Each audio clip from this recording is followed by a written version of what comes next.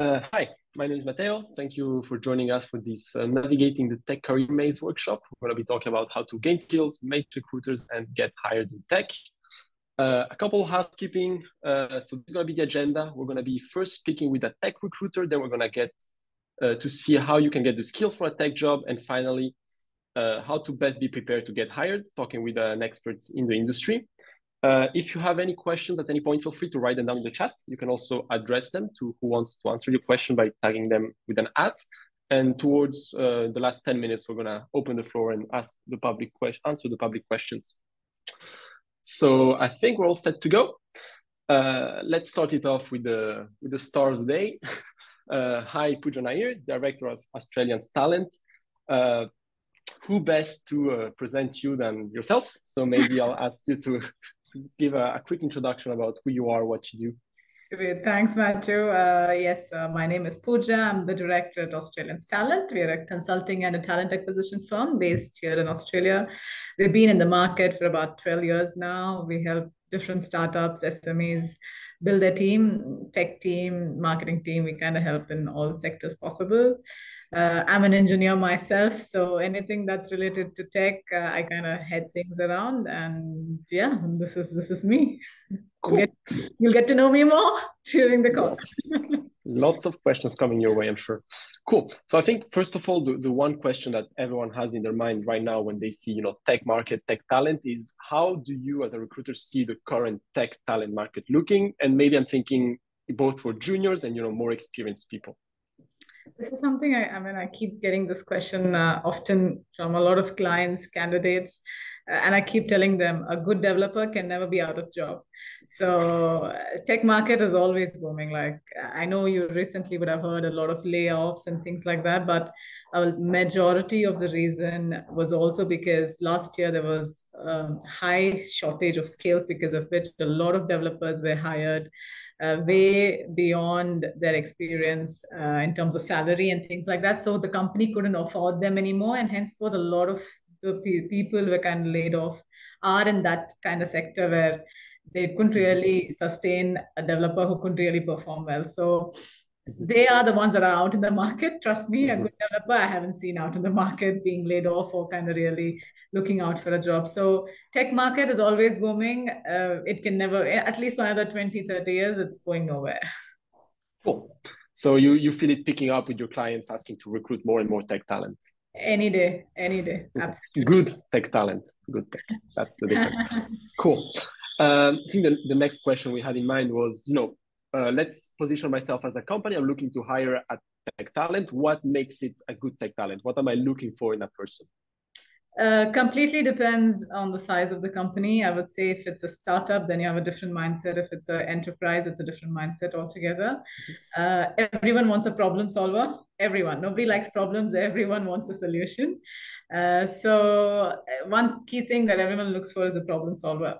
After that, if you're a startup, then you have got different skills, mostly the soft skills. Obviously, you need to know basic things, which comes in the hard skills. But soft skills really plays a key role in hiring in a startup, because the flexibility, the kind of mindset that you need to have to be in a startup is way different compared to being in an enterprise. While being in an enterprise, you're just literally given a coding test and you clear it, you get the job. It's as simple as that. Sounds good. So that's how you show that you have problem solving skills. It's just be good at the technical test. And how can you prepare for a technical test? Maybe reach out to other people that did it, or online? There's so many online platforms that you have these days that can prepare you for these technical tests. Obviously, it cannot be the same, but there are so many platforms that you could enroll yourself in and take those online practical exams. I am sure people in the call are going to be hitting you up after this, being like, where can I train to get a job? Thank you very much. And so I guess you have seen quite a fair share of people recruiting for tech now. Could you maybe give us your top 3 of stuff you saw, good things you saw people doing, so the do's, and very bad stuff that got them eliminated that you say, like, don't do that? Do's, definitely make sure your resume is up to date.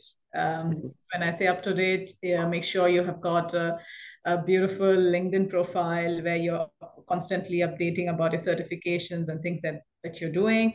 Make sure you put that LinkedIn link on your resume because Australia, we're too high on LinkedIn profiles and LinkedIn accounts. So we always go up and look up you on LinkedIn when you're applying for a job. That's an inside story. So make sure you've got all that in place. Something that I really like when someone applies for a job, and these days we get like 30, 40 applications in a day. But then of that, there are like one or two candidates who reach out to me on LinkedIn and drop me a message saying, look, I've applied for a job. Do you have any feedback for me? Or I would like to have a chat with you and things like that. That makes me feel like, okay, I need to talk to this person because he's taking that extra effort to talk to me about this position. So that's definitely key, is to reach out to the people that are in that company who are recruiting for that job. Okay. So that's a big do. So make sure you have an updated resume. Make sure you're reaching out to people who are hiring. Don'ts. Something that really works on the other goes completely wrong is you putting up something that you haven't done. For example, you have not worked on a specific framework or a specific language, but that's a requirement for the job. And just to kind of be screened, you put it on your resume, and then when you're evaluated, you don't know anything. That puts you in a really wrong position. And Sydney is such a small market, the word spreads. So never do that. Never ever do that. So only put the things that you've done and make sure you highlight as much as you can the things you've done, but never put anything that you haven't done. Sounds good. Better look out for those things not to do. Moving on to the next question we had in mind was, you kind of quickly touched upon it. Like, what do you see as a very big difference between working for a startup versus working for a big company? Bottom line is the mindset, really the mindset. Startup, because you've got to wear like multiple hats in a day. It's not possible by a person who's worked in an enterprise for so many years, because there's set process and system in place that you are supposed to follow.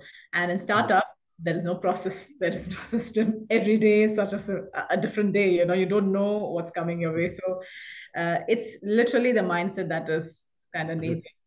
And so if I'm applying for a job in tech and I'm applying to both startup and big companies, there's something wrong with what I'm doing, right? I should focus on. You really need to make sure where you want to go, because startup is where you're going and finding a solution by yourself, all by yourself. You're left alone. The founder is looking for you to go find an answer to it. In an enterprise, you've got hierarchy. So you have your reporting manager, you have got 100 managers that you can go and ask an answer to that. So and maybe you decide where you want to go, because if you're someone who really likes going out and exploring your way, startup is the space. So And what would you say maybe is the difference in the recruitment process for the two? Maybe length or question type? Startups usually tend to have smaller, probably 1 or 2 rounds of interview. So they'll definitely, if it's a tech position, they make sure we have a technical round in place, and then meeting the founder, and that is it. But in enterprise company, you've got like 4, 5 rounds of interviews. You have meetings with hiring manager, reporting manager. You've got so many interview rounds when it comes to enterprise companies. So if you want to work for a big company, you better be prepared to go the length. Have patience. If you're applying for an enterprise company, make sure you have patience. Okay, that's words of wisdom. And you also briefly touched upon this. What would you say is the importance, soft skills versus hard skills? Like, I mean, it's a very generic question, but how can one work on its soft skills, for example? Both of them, they go hand in hand. I've had so many founders who come to me and say, Pooja, I can train people on hard skills. You get me the right soft skills. Okay. So it's really different. So people are really, in terms of tech wise, if you know even basics and you really have the right attitude, people are happy to take you on board and take you from there if you have the right attitude. So make sure you've got your basics right. Get our basics right. You get that strong, then everything else falls in place. So it's really about the attitude, and then the skills. I mean, you can always learn which Yeah. I think is it's kind of a good segue into yes, exactly. So Pooja, thank you very much. I've seen that a few questions popped up in the chat, so stick around and then we'll open the Q&A at the end. Sure. But so to talk, I'll be taking again the mic here and to talk again about hard skills. We are collaborating together with Startup&Angels Australians as Le Wagon. So what this French name means here in Australia is not much, but we are a global leader in immersive tech training. So we teach people the skills they need to become a junior software engineer, data analyst, data scientist. And these trainings are dedicated to people that either want to change careers. So they're doing something completely unrelated to tech. They have a non-technical background and they want to break into tech, or they want to upskill. They already know a bit, but they want to, as I say, upskill. And when I say we're not very known here, that's not the case in the world. So we have over 40 physical campuses across 25 cities. We've trained today 22,000 graduates. And I think the stat I really like to point out here often is people kind of like our trainings. You can see that in the 6,600 reviews that leave us at 4.98 out of 5. And also a very strong profile we have at Wagon is founders. So we have over 200 startups that were started by our alumni that went on to build the company, raise almost $1 billion US. And all of this thanks to, as I said, our courses that allow them to acquire skills. And we do these trainings both on site or online and both full-time or part-time. I'll go quickly over it. So this is where we're present today. My name is Matteo. I'm the one that's going to be running the Sydney campus. We've been in Melbourne since 2018. These are some of the small companies that our alumni went to, some startups like Atlassian, Canva, REA, and so on. Or, as I said, startups that were founded by our alumni that went on to become entrepreneurs. The way we manage to teach people the skills they need to get jobs in tech and to do that efficiently, because our bootcamps do that in 9 weeks, is thanks to this methodology. So we have full-time, very intense courses. It's a 9 a.m. to 6 a.m. commitment for 9 weeks.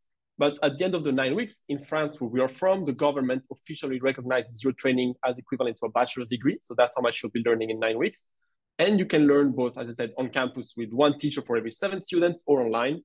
And you can become either a web developer, a data scientist, or a data analyst. All the hot job techs at the moment that can never seem to get filled up fast enough. So yeah, as I said, our web development bootcamp is for people that want to create tech products, boost their careers, and work in either as software engineers or in tech-related jobs or manage tech teams. And then the data analytics bootcamp is more for as the saying goes, data is the new oil. So you are able to future-proof your career. You need to understand all these moving bricks, and this allows you to find a job as a data analyst, business analyst, or work in a data-related job, as a sales, growth, product manager, etc., etc. I'll go quickly over this, but just to make you understand how a typical day looks like and how you manage to learn 3 years worth of content in 9 weeks, you typically have an hour and a half of lecture in the morning from an experienced teacher that has years of experience. Then you have a lot of hands-on learning, but that's really how you gain very fast the skills. So you have 6 hours and a half of challenges, and you do this with a buddy. So it means you have you and another person of your cohort working together. So that's how the real life works. When you have a job afterwards, you code with people. It's called peer programming. Then we have an hour of chill time where you bring in a yoga teacher, or you go for a stroll in the park, or some games or something, to also events to meet founders and get inspired. And then at the end of the day, a little life code to train, and then go home and have a sleep, because the day after it all starts again. We also have the part-time format. So this is for people that are in their jobs but want to keep in their jobs, and then also upskill and find another job in tech afterwards, 2 nights a week, and then Saturdays. All the info is going to be online. I'm just passing it over. And then, of course, I think this is the most important part, and the reason why you're here is the career week. So at the end of it, we don't just drop you out into nature, go find a job, good luck. We have a dedicated career service within Le Wagon. We have a coach that allows you to have one-on-one sessions, build your personal profile, learn the processes, talk to recruiters just like we're doing today, and also Q&A with the thousands of alumni. You can always ask anyone, anytime, how did you find a job? What did you do? Can you recommend me something? Or like all that stuff. And as I said, we also have career coaching opportunities at Le Wagon. Anyway, I think that will wrap my intervention here. I believe that's all you need to know. So we're starting our courses in Sydney in October. And let me just check if he's here, but I think the start of the day has arrived. Ryan, are you in the call? I'm here, but I don't know if I'm the star. I think people have a lot of questions for someone with your experience. So thank you very much for joining us. My I pleasure. think just like Pooja, I'll hand you the mic and I'll let you introduce a bit about yourself, your background, and what you do now. Yeah, sure. So I was actually a salesman 10 years ago, and then I shifted into analytics. I started in a very entry-level role and built my way up, and did the Wagon boot camp software development as well in the middle there. I have experience in FMCG, transportation, biotechnology. I've held senior management roles, and now I own my own company. So yeah, the full spectrum. You are the man to ask questions about tech in general. We got capital T. So thanks a lot for that. And I think I would like to start, from the very basics for the people in the chat in the call, so that would not have any idea. Is can you, in very simple terms, differentiate between data analytics, data science, and software engineering? Yeah, it's quite tricky to break those down in a simple way because they're all starting to blend in with each other these days. But if I was to think about it in terms of deliverables, I think that a data analyst is presenting insights to a business. They're doing data analysis and showing them the patterns and things that they see. I think if depending on the size of the company, a data scientist is more focused on building an AI model, machine learning model, to do some predictions. And then, of course, you need the software engineer to deploy that model. So the deliverable is actually an app as a software engineer. So yeah. Very clear. Thanks a lot for that. And then again, building up on your experience in these different companies, what would you say is, I don't know, your go-to? What helped you land the job you wanted every time? Was it skills? Was it networking? Was it soft skills, hard skills, or just blind luck? I don't know. I think at the start it was a lot of hard work and Mm-hmm. I had to continually upskill myself and make sure that I use those skills on the job to really, demonstrate the good quality work. And then after a while, I started to build a bit of a reputation. So hard work, upskill, always upskilling, and then delivering good work, and then your reputation sort of gets you the jobs. Mm-hmm. That's very nice. And then, I mean, once you've seen quite a few companies, were there any surprises that you were, not prepared for, both in the good terms or in the bad terms, once you joined a tech company? I was actually surprised at how supportive everybody is in the tech community. Coming from sales, it's a bit more cutthroat. You're trying to, win sales and things like that. So, but in tech, everybody's like willing to sit down and help you, solve a problem, and they want you to get better. So Mhm. that was a big surprise to me. So once we managed to break in, it's very good vibe and cohesive and helpful. Yeah, yeah. Okay, good. So I think people are gonna have a lot of questions about the breaking in part after this. Uh, and yeah, you mentioned you have now your own company, so you're freelancing. Uh, I mean, how's your experience both as an employee and as a freelance? Any advice for someone that would want to, I mean, make the choice now between going one or the other way? Yeah, so I think the work itself, the scope is quite similar. But when you're an employee, you've kind of got more people around you and you're sort of part of the company. Whereas when you are the company, you actually feel more obligated to deliver higher quality work. Mhm. I guess the other surprise was that all the legal and the accounting stuff that I have to do now, I now appreciate how much is done by a company. So it's a lot more hours when you run your own company because you've got to think about data privacy laws and bookkeeping and things like that. So yeah, Mhm. it's different. And in terms of, I would say, work-life balance, how's tech has a certain reputation for having a good work-life balance. Was that what you found, and did you kind of lose it by going freelance? I think you can pick and choose. So, I've taken on 4 clients, which is probably too much. Mhm. But once I build up enough money in the business, then I'll be able to pick and choose a bit more. So yeah, I'm still in the early stages of my business. Um, but yeah, I think once you get good at automating and once you get good at what you do, you don't really work as much. You just work smarter, I think. Uh-huh. That's very good to know. And automation, I will get back to that. I have a certain word in my mind that scares a lot of people in tech, and I guess you know where this is going. But first of all, I mean, I had to slip it in here. But how did the coding bootcamp help you in your career? Yeah, I love the experience, and hence why I'm here to talk with no fees. Doing it for free. So I think it gave me not only better fundamentals with coding, but also how to break problems down and solve it. You know, coding's one of those skills where you get to the point where you're like, I'm never going to be able to fix this, you know. But then the boot camp almost gives you this a skill set in itself to just persevere and actually work it out. Whether it's asking somebody, Googling. Now there's ChatGPT. I don't know. It wasn't ChatGPT when I did it, but that would have been really handy back then. But yeah, just that mindset of pushing through and solving problems and breaking them down was probably the best you could do for my career. Yeah. Well, I'm happy you brought ChatGPT up. That was going to be kind of the follow-up question. But how do you feel that's going to impact, you know, the tech job market and more for the junior people? Is it really going to replace us all, or as I always like to say, do you believe, like myself, that once you know and understand what's going on in coding, ChatGPT is going to help you improve instead of taking your job? Oh, 100%. It's going to make you improve. I don't see it a threat at all. You still need to know what you're doing, because it can give you bugs, and it will probably always give some bugs if you're not prompting it correctly. I think it's an exciting time now because if you were to do a boot camp and then use ChatGPT,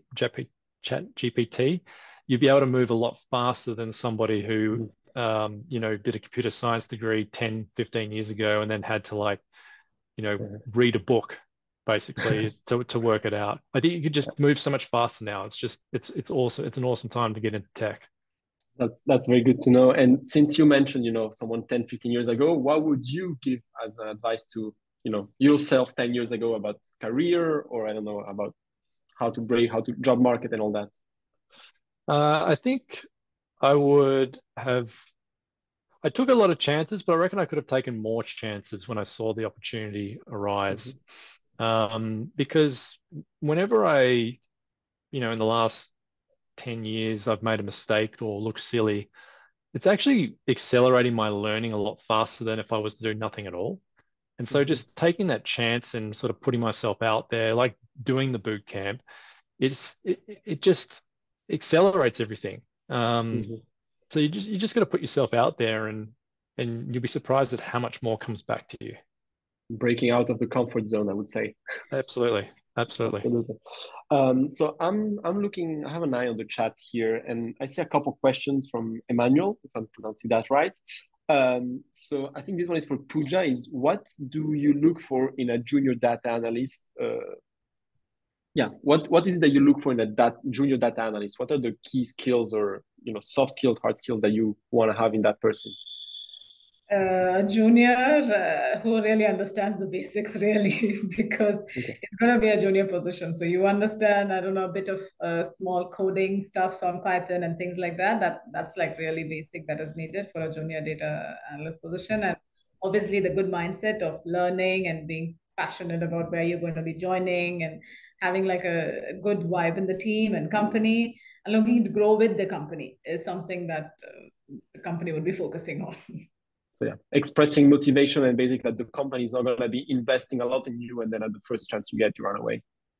But trust me, even with a junior data analyst position, that you would have a technical round. So make sure you've got the basics right. Again. Of course. Emmanuel also asked if they have the opportunity to connect with you on LinkedIn. I think you would be more than happy to. Please go ahead. So no more questions on the chat. If anyone on the call wants to, you know, open the mic and jump in, you have 4 minutes to do it now. Otherwise, I'll just leave on the screen. So this was a very quick introduction and a very quick chat with Pooja. And Pooja, thank you very much again, and Ryan as well. We're going to be having actually our global head of admissions, Paul, is going to be coming in. He has been working in the field for over 5 years, so he has seen a lot of people changing life, you know, having no prior technical background, doing the bootcamp and then finding work. He is a very good guy to talk to because he has seen a lot. So if you ever want to come, we're having an in-person info session, the way we call it. So you can just show up on the 6th. We're going to be bringing beers, and then you can ask Paul any questions you have and try to get, guidance, counseling. And yeah, so Emmanuel also asked, where can we register for the technical test? I guess there's a lot of resources if you have any on hand. You can just type on Google online data science technical test for interviews. You'll get like hundreds of results in there. We don't say it enough, but being a good software engineer or data scientist is 95% Googling. Exactly. It is all about that. Absolutely. And going back to Ryan, if you're still there. Still here. Still here. I'm more curious about, I asked you a lot about the past, but what's in the future? What's someone as experienced as you looking to do in the future? You're going to be freelancing and moving around Australia with your van, something like that?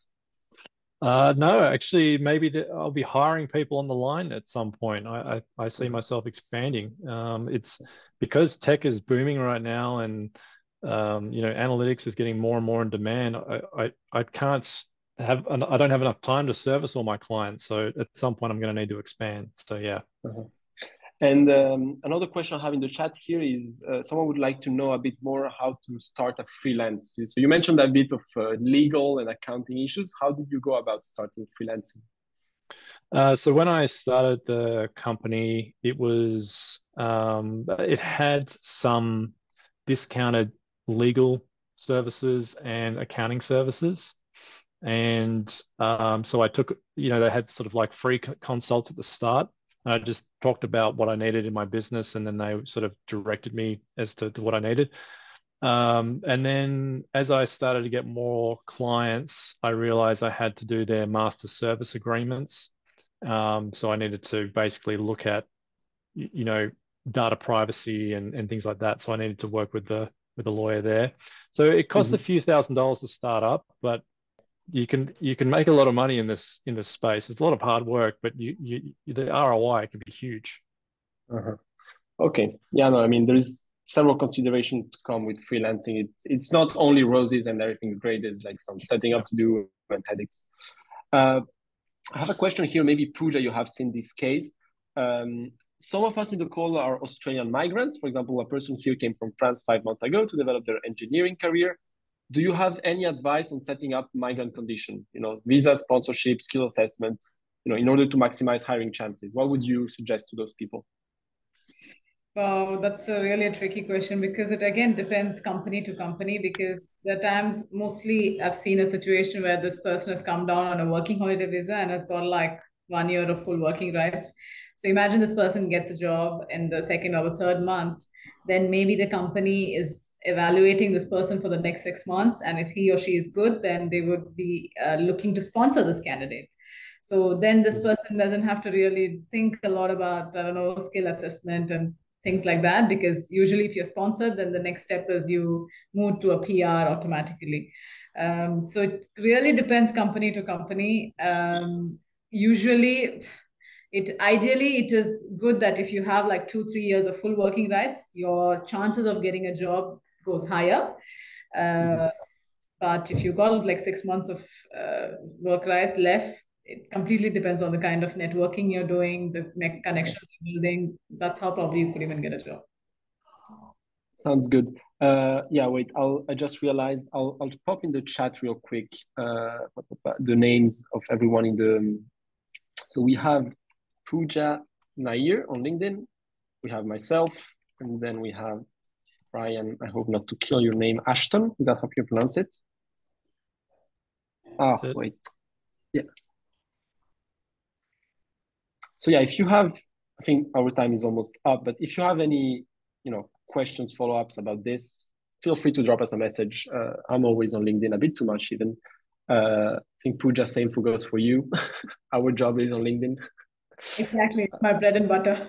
And yeah, and maybe Ryan's gonna be a bit busy running his freelance empire, but just chuck me any questions about experienced people in tech, and I can for sure address it to the right people. Yeah, so I think there's no more questions that I see in the chat. I think maybe there's a last one here. It's a bit if you want to answer it, Ryan, but someone asked if you contract and run under agencies, or do you do directly with clients, and how do you find clients? If you want to spill the beans. That's okay. I'm direct to clients. I don't do through contracts at the moment, and it's through my network at this point. Okay. So it's really the importance about network and talking to people. Yeah, also, I think that would be one of my advice to wrap it up is if you're ever applying for jobs in tech, don't just, as Pooja mentioned, don't just apply online and forget about it. Each job gets hundreds of candidates. Try to always send a nice message on LinkedIn to someone being like, hey, I look, you're recruiting for this. I'd be interested to know more about XYZ, or like, let's have a coffee chat, stuff like that. And yeah, I think that's gonna wrap it up. Any last words of wisdom from our guests, or we've covered a lot?